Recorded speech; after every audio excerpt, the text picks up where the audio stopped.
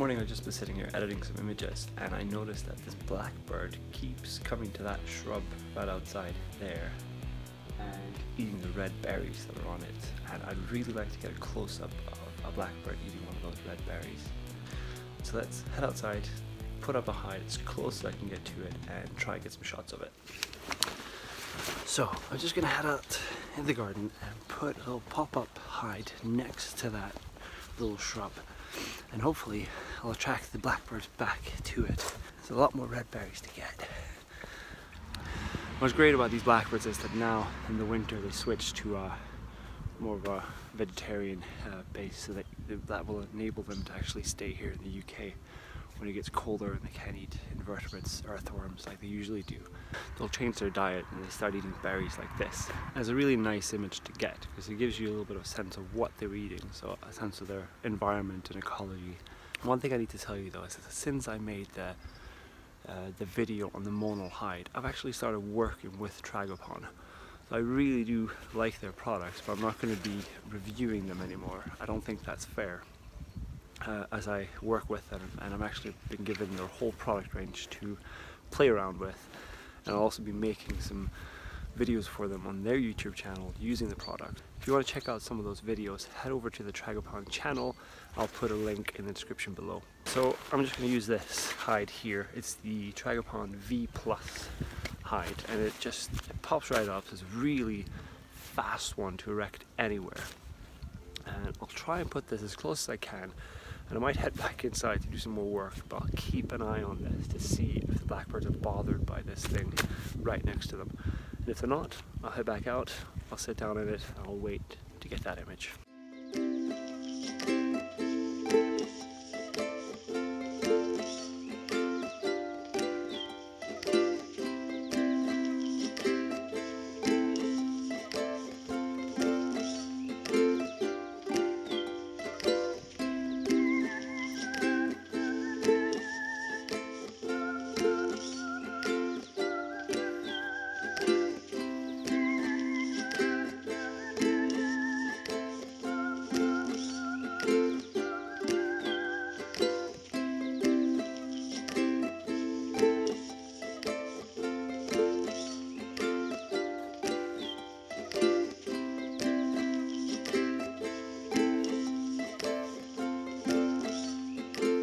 Final check. I'm just going to get my lens. I'm going to see what kind of a shallow depth of field I can get from where I put the hide. If it's not right, I may just move it a little bit. I'm shooting with the Canon 7D and I got my 7200 on it. My long lens, my 150-600 for repairs. Something wrong with the focusing, so this is all I have now. But to be honest, this is what I would want to use for this type of shot anyways. Want to get really close, I want to have a shallow depth of field. Alright, I think this just about works, but I think it might actually be a little bit too close, so I'm going to move it a little bit further back because I want to be able to use the lens at 200 mils so that I can blur out the background as much as possible. Alright, the hide is set up, put my chair in there. I'm just going to go in, make a cup of coffee, edit some more images. I'll keep an eye on that. Once I see the blackbirds are still happy going there feeding, I'll head back out. Now that only took about 15 minutes before the blackbird was back on that bush, so apparently they're not very bothered with the hide sitting right next to them. Great for me, so I'm going to head back out there and try and catch them when they're back on it.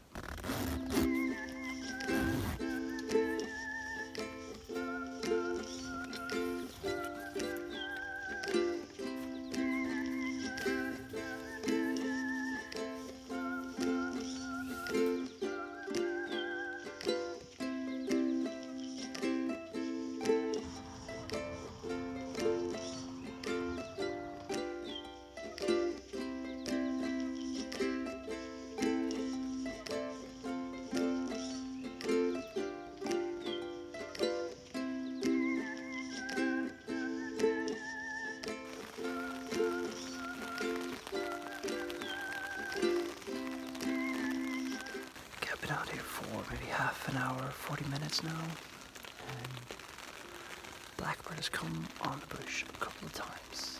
This last time I got a couple of shots of him, but he's just as he'd finished feeding, he kept turning as he was sitting on the opposite side of the bush, picked a berry, and then turned away from the camera to eat it.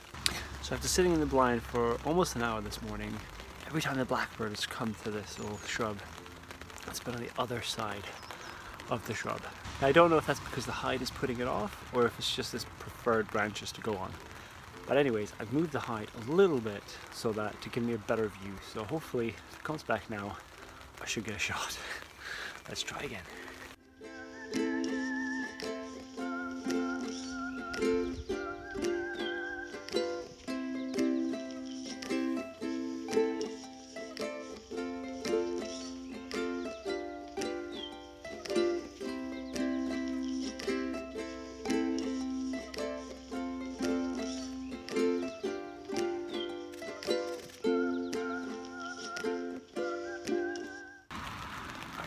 Amazing.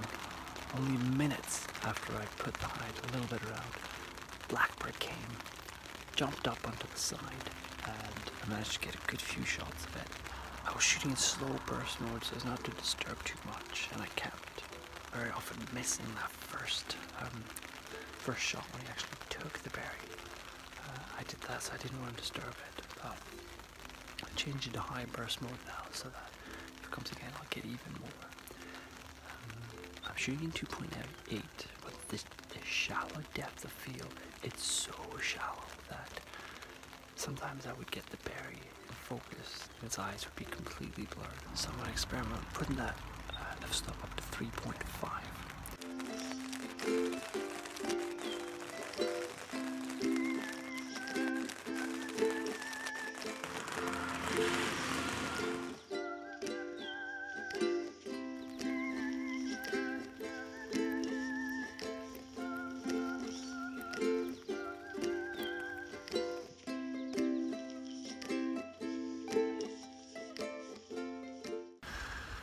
Alright, it is time to wrap this video up.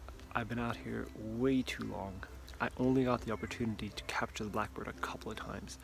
I'd say it was definitely worth it, and I'd much rather have a couple of really good shots of a blackbird doing like a behavior, doing something like this, actually eating some of these red berries, than loads of average shot of me just walking around trying to shoot stuff that's usually too far away. One of the reasons why I just kept going was that I had really cool weather today. I had rain, I had a little bit of sun, I had overcast. It was just a lot of variety. Even though I only got a couple of captures of the blackbird today, I really enjoyed it. And I want to say thank you guys so much for watching. Please hit subscribe, and I'll see you in the next one.